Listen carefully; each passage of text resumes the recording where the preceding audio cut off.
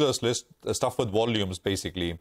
Paytm is up 2%. It's the biggest volume-led gainer. Is 635. Abhishek has been telling us the reasons why Paytm should be in focus. Hindalco is up 2%, 398 actually on Hindalco. And you got Page Industries, which is up 1.5% as well. I can spot PNC Infra with a 5% spot. KPIT Tech and Policy Bazaar are some of the others which are there in that 1.5-2% range. At this point in time. Market breadth is positive by about 150 odd stocks. It was deeply negative from the word go earlier yesterday, which is not the case right now. 35 points on the index. Our market master of the day is Sanjeev Prasad, Managing Director and Co-Head at Kotak Institutional Equities. Sanjeev, good to have you with us here. Thank you very much for your time. Want to start by asking you whether with the correction that we've seen, valuations are back in fair zone, at least at an aggregate index level, Nifty level. Yeah, you're right. Valuations are about 18 times on a 12 months forward basis. So yeah, valuations are looking somewhat more reasonable, I would say. Having said that, you still have risk of earnings downgrades going forward, particularly in the discretionary space, given the fact that the slowdown is for real. And from whatever we are picking up, it looks like it will extend for another 2 to 4 quarters. So, yes, you have some downward risk also to earnings. Having said that, probably valuations matter less at this point in time. What matters more is, how the sentiment is panning out. There's just so much of confusion out there in terms of, the news flow. On the one side, you have a lot of financial instability in the world. On the other hand, you still have high inflation, so the central banks are struggling to balance the two. And then you have all sorts of, potential negative news in India in terms of, possibly a not so great monsoon this time around. So there's just too much of, news out there, which will probably act as a damper on the market for the time being, despite somewhat reasonable valuations, I would say. All right. Well, I wanted your thoughts, Sanjeev, on how to approach IT now. Slew of resignations, of course, a lot of concerns about a slowdown in growth and reduction in client spends, an impending US recession. All of that is not boding well. In fact, this month itself, names like Infi, Wipro, etc. are down about 6 to 8%. Do you see more pressure? Well, I don't think the IT stocks will do much in the current environment. You have still a lot of uncertainty with respect to the demand environment. First, we have to wait and see how quickly the US financial system stabilizes, given the fact that BFSI is a very large segment for the IT companies. You have a lot of issues in Europe also at the same time. So any IT company which have exposure to high BSFI and Europe, clearly, there are overhang as far as growth is concerned. So as of now, for most of the IT companies, we're building in about, let's say high single-digit top-line growth. I suspect you could possibly see 2 to 3%, percentage point big shift off from there, given a possibly slower demand environment. Most of the banks would more focused on, managing the balance sheet rather than, giving out orders at this point in time. So decision-making, etc., will be fairly slow. So at least the first half of the next financial year, FY24, looks like a very, very slow period as far as the IT sector is concerned. And on top of that, if you look at the valuation, in most cases, they are somewhat still higher than pre-COVID levels. So I suspect you still need to see some more derating as far as the stocks are concerned, multiples are concerned. And you will also probably see earning downgrades. So yeah, so IT doesn't look good at this point in time. Hi, Sanjeev. Good morning. What about metals? That index has popped up in trade, at least today. But there are still global headwinds that lie ahead. However, the ferrous pricing or steel pricing has been quite strong. And as a brokerage house, I think you're an upgraded Tata Steel. Your view on the metal space and between ferrous and non-ferrous, where's the preference lie?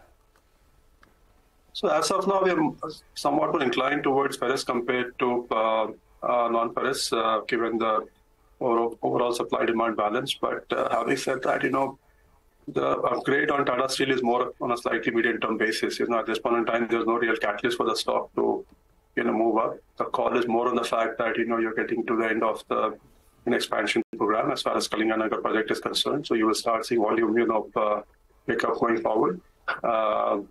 And hopefully the profitability has bottomed out. And, even if it does not grow much from there, the story is more driven by, volume growth as far as Tata Steel is concerned. So not that much, I would say, driven by a great view on the steel cycle, more driven by volume growth, specifically in the case of Tata Steel. Sanjeev, is the way to go about trying to look for opportunities, look for kind of bombed out sectors? We had S. Narain of ICICI Pru with us, a few days ago. I mean, he was talking about sectors like pharma, which are deeply undervalued. At some point, things will turn. Is that the broad approach, Sanjeev, in a market like this? Well, the problem is there's still too much confusion here. The only sector where valuations are very attractive, I would say, is the financial sector. But there, the challenge still remains. You have a lot of global uncertainty. So until that clears, people will still continue to, have a negative view on Indian banks.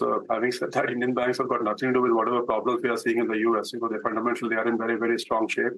They don't have the asset liability issues which many of the regional US banks are facing. But till that overhang, goes away, I suspect, Indian banks will also struggle despite, somewhat deep value for many of the banks. I mean, most of the PSU banks are now down to, again, 0.7, 0.8 times, 1 year forward price to book. Even the, better quality private banks like Axis Bank, they're all down to less than 2 times price to book now. So clearly there is value out here. Hopefully, once the global panic starts subsiding as far as US banks are concerned, and some of the, I don't think they're very relevant issues, but somehow people are very worried about NIM compression, etc., which is a very well-known fact. So I don't know why that should be such a big concern as far as Indian banks are concerned. So once some of the issues get digested, hopefully you start seeing rating in the banks. Beyond that, to be honest with you, we are struggling as far as value is concerned. I mean, pharma, possibly, you just have too much, news flow uncertainty over there. I mean, Cipla looked trade value at 1100 and suddenly you had so much bad news out there, right? What are your thoughts on autos? There are multiple headwinds which are coming together now.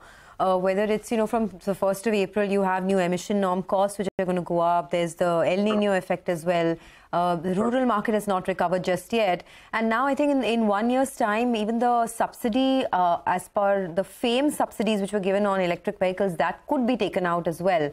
So what do you do with a space like this? Do you, be cautious here, churn out?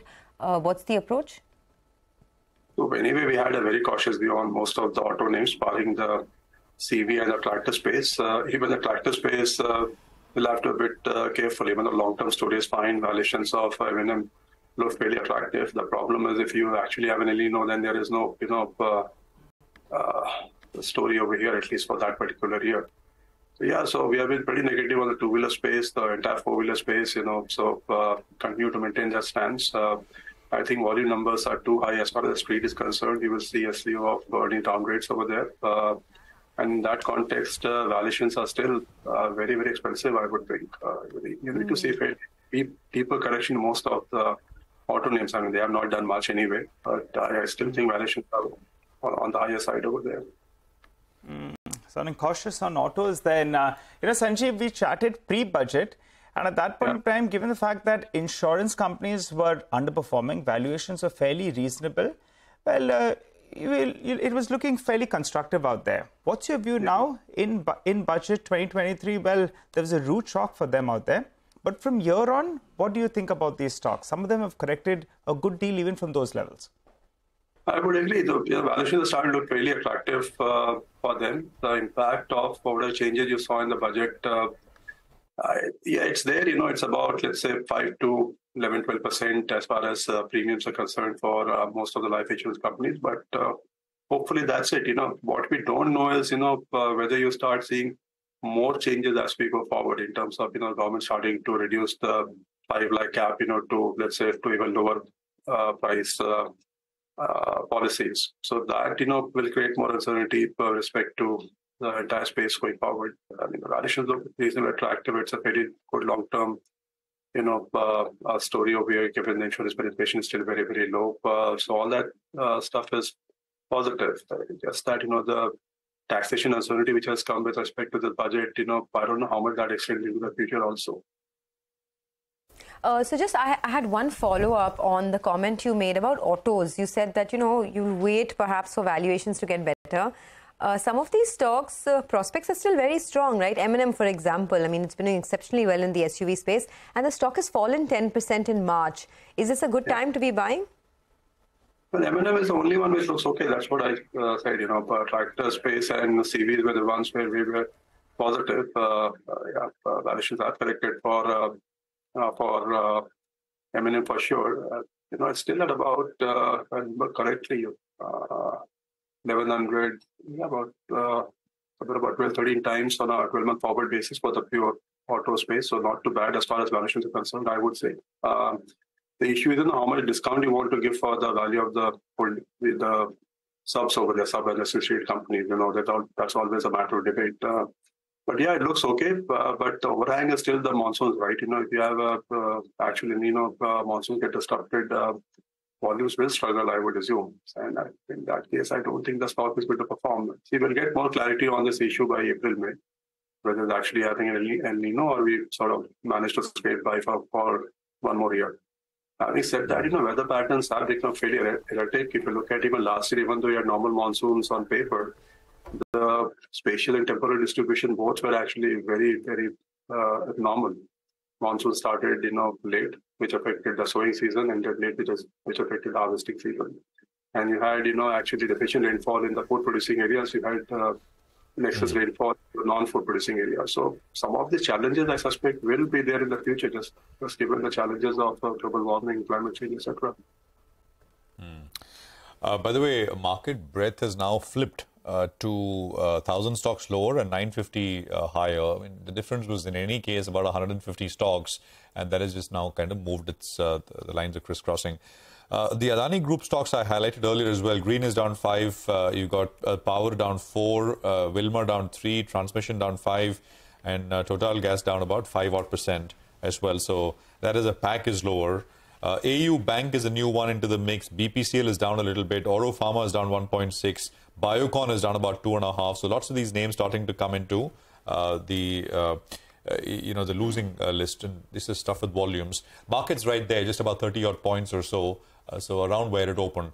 Sanjeev, has your view or your team's view changed with regards to any of these new age companies? Have they come to any decent levels? We just had the JP Morgan IT analyst with us who said this is a year of redemption for these new age companies. The focus is on profitability, etc. But what's the view at Kotak? No, we like most of them now, given the big correction which has happened. Whether it is, I think we have positive views on all of them. Nykaa, Policybazaar, Zomato, all the new age companies that we cover, we have buy or add ratings on all of them now. Yeah, so valuations started to look a lot more reasonable, I would say, after the price correction. And as you rightly pointed out, given the focus on profitability, hopefully we are moving in the right direction over there. The fact that you already have a fair amount of industry consolidation, at least in the food delivery space, unlikely anybody else is coming in. Hopefully the path to profitability there is a lot more shorter. In the other ones, Nykaa is anyway profitable. BB Fintech, if you exclude the offline business, which is a new focus area, the tech piece is actually reasonably profitable. Yeah, so we're generally liking the space at this point in time, I would say. Okay, all right, we leave it at that. Sanjeev, great speaking with you. Thanks a lot for joining in and, speaking to CNBC-TV18. Let's move on now. As you know, there were certain amendments made in the finance